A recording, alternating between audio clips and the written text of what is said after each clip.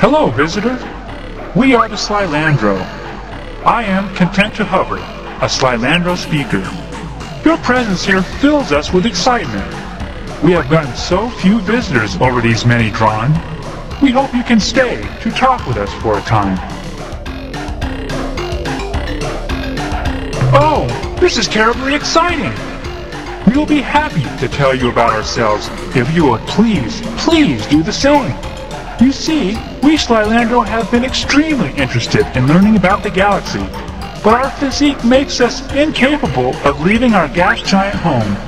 Therefore, we are totally reliant on our infrequent visitors to keep us informed about events outside this planetary system. And visitors usually only show up every few drawn. We hope that our newly deployed exploration probe fleet will not only gather information for us, but inform other races of our presence here as well.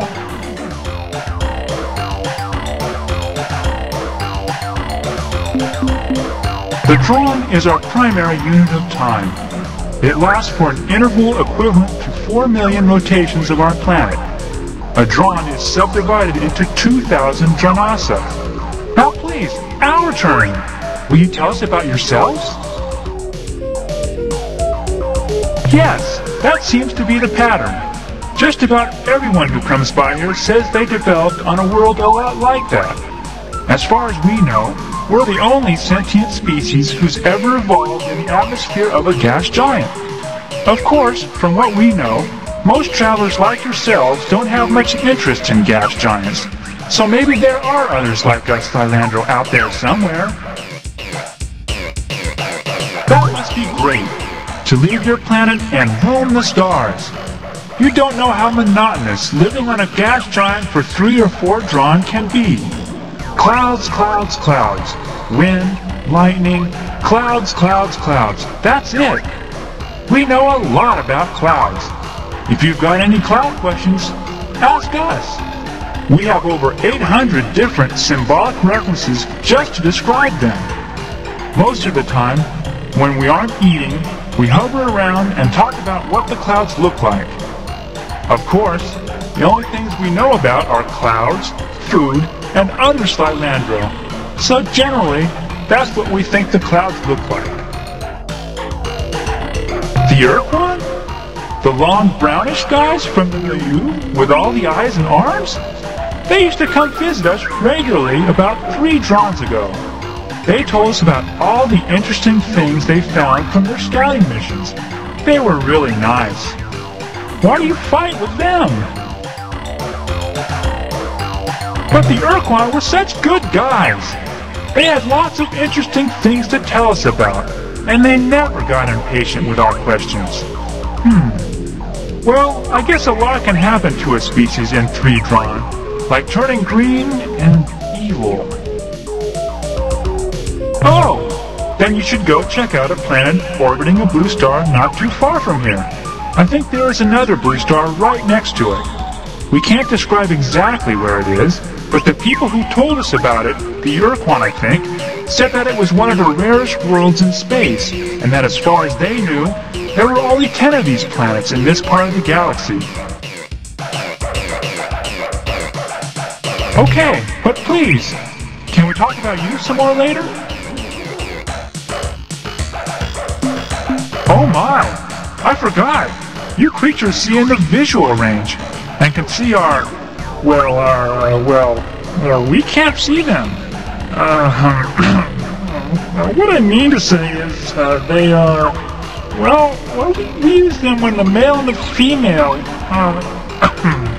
well look, I'd rather if you didn't ask about them, okay? Especially not in front of Soul and Plummet. She's shy. Great. Now you've done it. Just look at Soul and Plummet.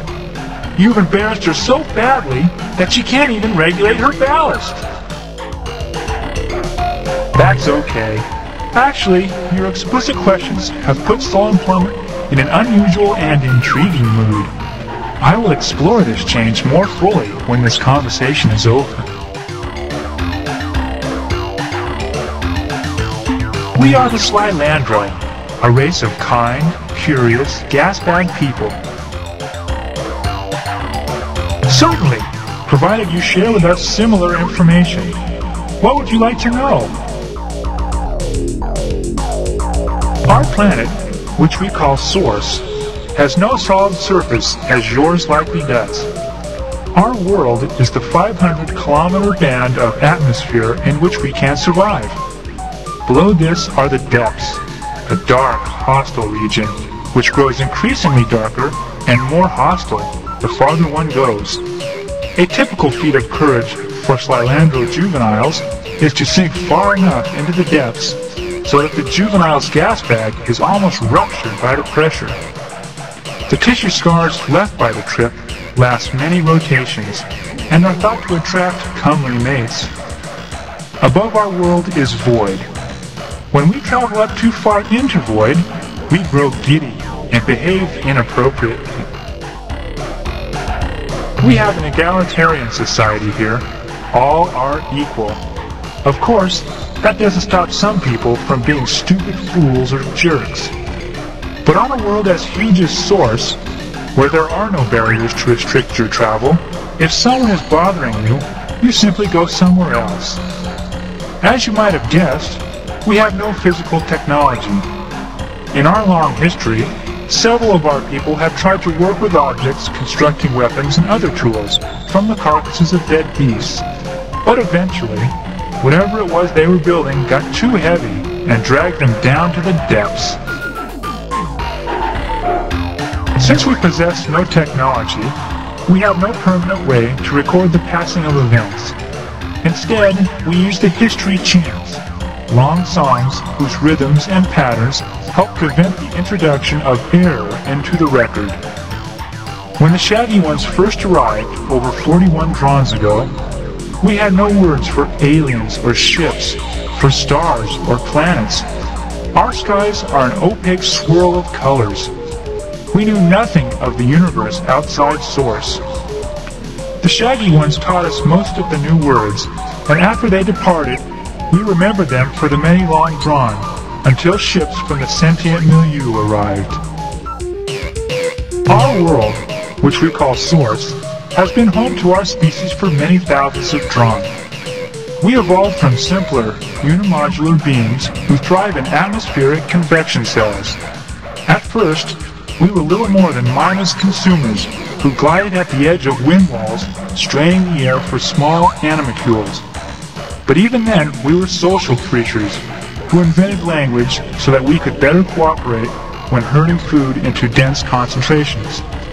There are many hundreds of species here in Source, producers, consumers, hunters, and parasites, but so far, we are the only species here to achieve intelligence.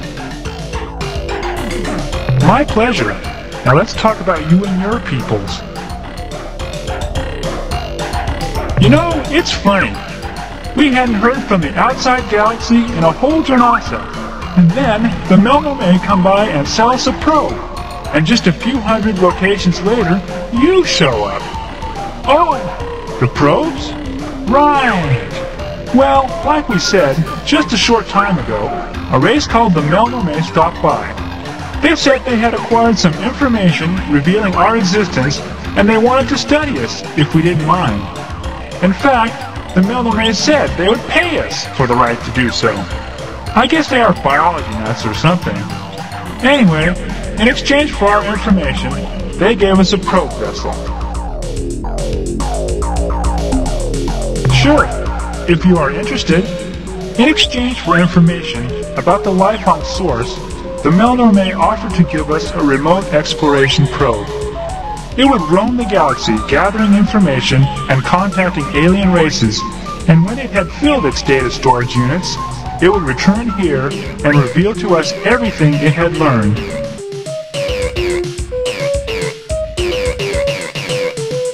Our probes do not attack. They have only defensive capabilities. Offensive behavior is not part of the instructions we programmed into the probe. To do so would be reprehensible.